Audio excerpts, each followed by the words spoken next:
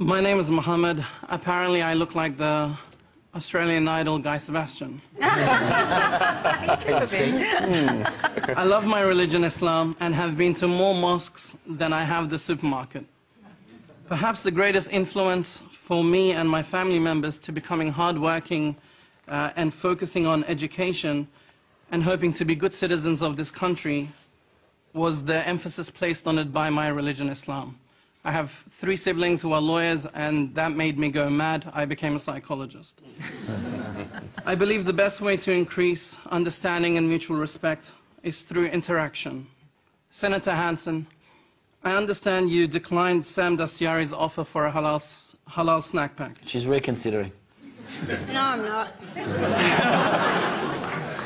With respect to that, would you be willing to take my offer to inviting you for lunch or dinner, whichever suits you best, with me and my Muslim family, and in respect to you and your beliefs, while we have something halal, I'll ensure what you have is something that's not halal.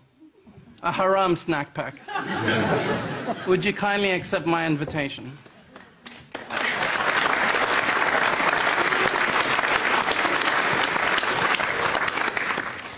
That's a kind invitation. Thank you very much. I'm quite happy to spend time with many Australians. And with my one?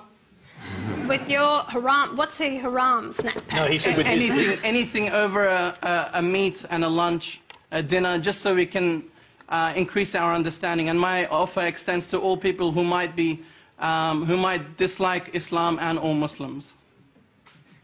Now, Pauline, okay, sure, go ahead. No, made a comment that I dislike Islam and all Muslims. That is not the case whatsoever. Okay. And as I said, I don't think he said that, Muslims. I don't think he said that.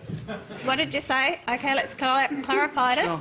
I said my offer extends to anyone who also might dislike Islam and all Muslims in a pursuit to create further understanding.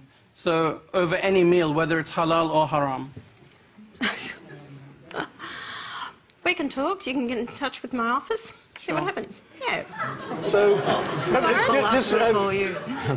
it's a nice sort of piece of reconciliation in what's been quite a tough argument. But I'm just so seriously, would you be prepared to sit down with Muslims and particularly with his family, since he's often, and try and understand things from their perspective? Look, I know there are people in this country who are Muslims of the Muslim faith that they want a peaceful life and they want to live without fear.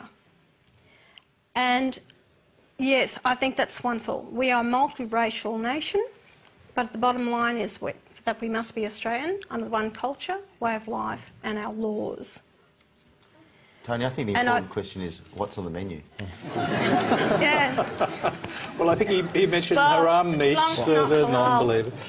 Tony, I think what Nick is trying to say, that Nick and I will come round to your place, because I'll never say no to a snack pack.